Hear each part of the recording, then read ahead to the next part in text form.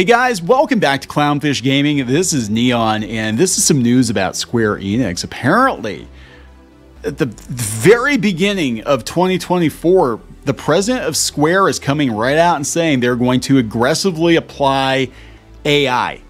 And not just in text, but like all over the place, guys. Do you think that companies like Disney are going to stay away from AI just because some people on social media don't like it? I think it's here to stay. I think it's absolutely going to replace jobs. I think it's going to replace redundant jobs. I think it's going to be used to get rid of people that maybe don't have the talent to be there anyway and to make things easier for the people who do. That's my personal opinion. I don't think that they're going to be able to use it to replicate everything. But I mean, video game companies are going to adopt it sooner because, you know, it is new tech, but also, you know, think about RPGs. You know, if you've got AI and AI generated voices and AI generated NPCs or whatever that you can interact with, it's going to make the game a whole lot more interesting. Whether or not Square will use it to do that, I don't know. Actually, Square use it to come up with the next storyline for the next Final Fantasy game. You know, that maybe that'll help a little bit. But let's talk about this, because some people on social media, they're not liking it, and I don't know what to tell you. I really don't know what to tell you. I'm not being facetious. I'm not being a jerk about it. I'm saying AI is here. It is going to, you know, put some people out of work. It's going to put some journalists out of work. It's going to put some content creators out of work, or rather, you know, look at what's going on with localizers now. Western Localizers, very upset that Japan is using AI to effectively replace them because, you know, a lot of them taking liberties with these translations. So let's talk about it. That might be what's going on here too. They might be using it to localize the games. So before we get into it any further, guys, please subscribe for more gaming news, gameplay videos, and more gaming content on Clownfish Gaming. Check this out. This is coming from IGN. Square Enix president states the company will be aggressive in applying AI. They want greater collaboration between the development and publishing teams. So he put this letter out from Square Enix, and we'll talk about this because, yeah, he's basically like artificial intelligence and its potential implications had for some time largely been subjects of academic debate. However, the introduction of ChatGPT, which allows anyone to easily produce writing or translations, or to engage in text-based dialogue, sparked the rapid spread of generative AI. Its release made it apparent that the applicability of generative AI is by no means limited to text, and subsequent months saw a quick succession of launches and new services and content that expanded it into a variety of domains with close ties to digital entertainment, including images, video, and music.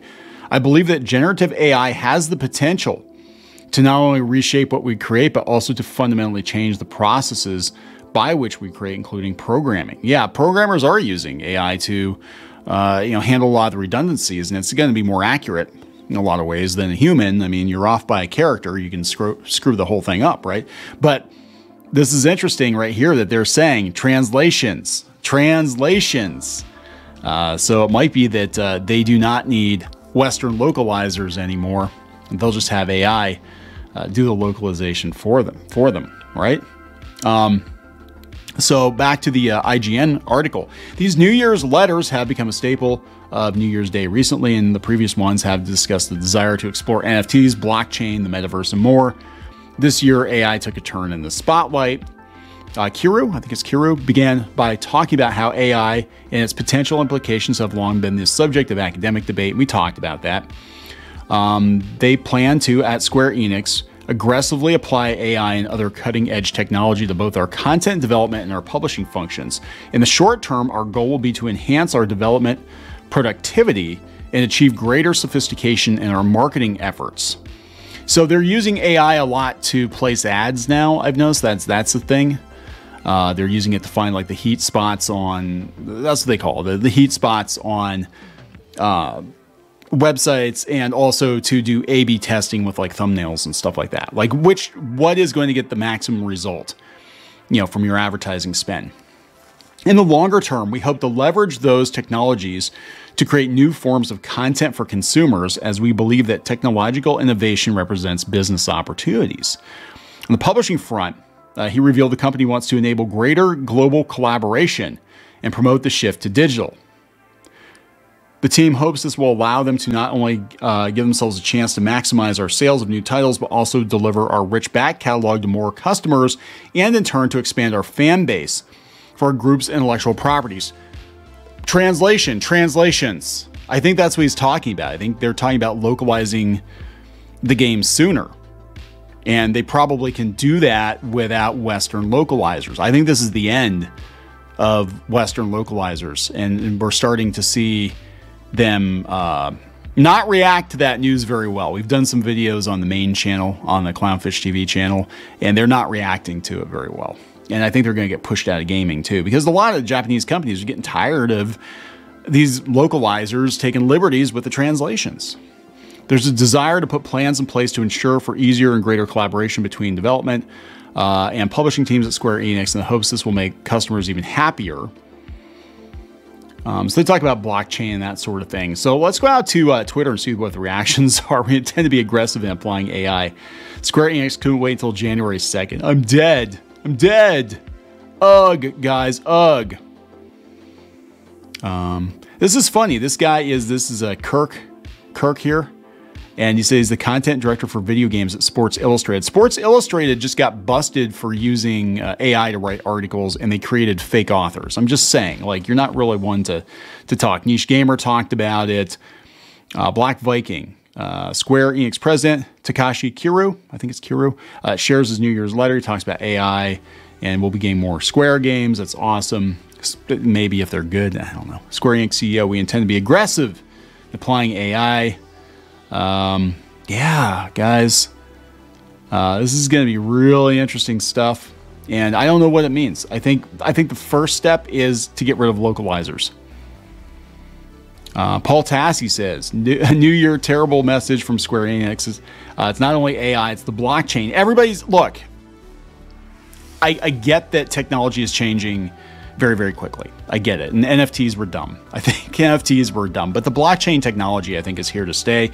I think it's going to be used in banking and currency in the future. And I know that, like Kickstarter, they had controversy about blockchain, that people were going to leave the platform because they were going to use blockchain. But I think it's going to get to a place where, you know, every payment processor is using blockchain to some degree or another. I mean, again, this is a technology that it might not be perfect, and it might be misused now, but that doesn't mean that it's not going to be the norm in 5 or 10 years. And I think using AI as a digital assistant is going to be the norm, just like using computers to do animation is now the norm. And it wasn't 30 years ago, 40 years ago.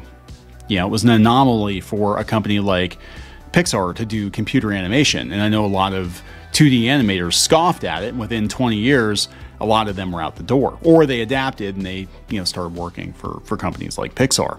I'm just saying, like, it's not going anywhere. And it's not always going to be bad, and it's not always going to give us pictures where people have like 18 thumbs. You know, it's going to get better and better and better. I think with animation, especially with 3D animation, you know, it could work really well to, you know, take a lot of, again, pick up the slack, deal with a lot of the redundancies. If you have a script that can, like, look, make this character do this, make this character do that. What's this character look like when they're scared, happy, sad? Do we have any animation? I mean, you can already do that in 3D, right? But I'm just saying in general, I think a lot of the grunt work is going to be alleviated through AI. Square Enix's new president wants to be aggressive in AI. I love this. Everybody's like freaking the hell out about it. I just don't get it. But it's part of, you know, cost cutting too. You know? Here, this person. Small reminder, Square Enix doesn't give a damn about ethics. They've launched their AI art line in 2022. Coincidence in terms of date. Square Enix wants to launch into crypto into crypto web 3.0 AI art. The metaverse has lost 14 billion for a few hundred users per week. They're all going to start using it. I mean, look at Dungeons and Dragons. Look at Magic the Gathering, Wizards of the Coast. You know, they started using AI art and they got busted, but they fully intend to use it going forward. And it is going to eliminate some jobs, and I'm sorry. It is. It's just, it's nature of the beast. When you've got so much detailed artwork that has to be produced, You know, it gets to a place where it's not cost effective, and really consumers, all they care about for the most part, all they care about is the end product. Is the end product good? You know, can we have talented people oversee more of the production if they've got AI assistance versus having to job it out? Or, you know, can we get more stuff done faster? Now, the question for me is like, are we going to knock off other people's stuff?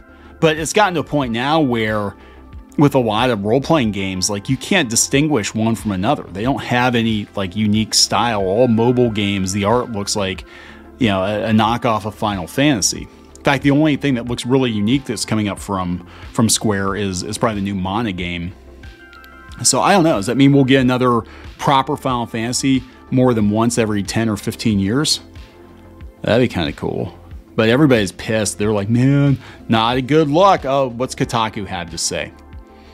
What's Kotaku had to say? Kotaku's mad because Kotaku writers are getting replaced with AI. They said it was not surprising, given their plans to double down on AI and blockchain tech. The company was pretty clear about its stance on the controversial tech when it announced an NFT game last year. How very dare they? Man, Final Fantasy 14 is the only thing keeping that company in the black, isn't it? Well, I mean, look, they've lost a lot of money on the Marvel game. They lost a lot of money on a lot of games. I don't know how Final Fantasy 16 has done overall. I mean, it's Sony exclusive currently, but I think they're going to bring it to Steam soonish, aren't they? It should be about done. But yeah, I don't know, guys. This is interesting. This is very, very interesting stuff. And given the audience that the California office has been courting, you know, the reaction is not surprising at all. Given their localizers have taken a lot of liberty with their games, including The World Ends With You. You know, I guess that one they really took some liberties with. It's going to be really interesting to see what happens. 2024 is going to be a very interesting year. I'm going to wrap this up, guys. Please subscribe for more gaming videos, gaming content here on Clownfish Gaming, and we'll talk later. Thanks for watching. If you like this content and want to see more, please subscribe and ring the bell for notifications. And check out more videos on the channel, including Let's Plays in art and animation videos here on Clownfish Gaming. Now he's just tasty, delicious, rotten flesh meat, which I can consume. Don't read into it too much. Just like our museum, the cafe's open and Brewster is eager to serve. I don't think this was in the show. Run, run, run, run, run, run, run, run. Oh, you got splatted. No. Oh, she was begging and you kicked her in the face. I don't care. Hey guys, Squid King here, and today we're in a... Not girl boss at all. She is not a material girl. She is not. Oh, it's Christmas time here in your mom. Nobody wants to join your mom. What? Like I can't even cook kid cuisine right. I would last about 2 minutes with Gordon Ramsay. What? Where is he? He's hiding. He's hiding from you. He better. Oh my God, you got the axe. Walker, does this look like Steven Universe? Let me punch him. Well, I'm just here for the wax. Right where you belong. Get in the dirt. Well, that was a combination of events I probably shouldn't have put together. Anyways, let's open this bottle too. Chica Pinata. Is that official? Oh, no. There's a bootleg. Hello. I'm sorry. Hey guys, it's Diamond Tool. Let's make a farm. Like and subscribe and buy my merch. I mean, while you're here, you guys should like really like and subscribe and buy our merch, all of which we have. That is true. You can't run them carrying trash. You can get away with one F-bomb per PG-13 movie. I wish I'd known that sooner. Yeah. All right, so we're going to wrap this effer up. Yes.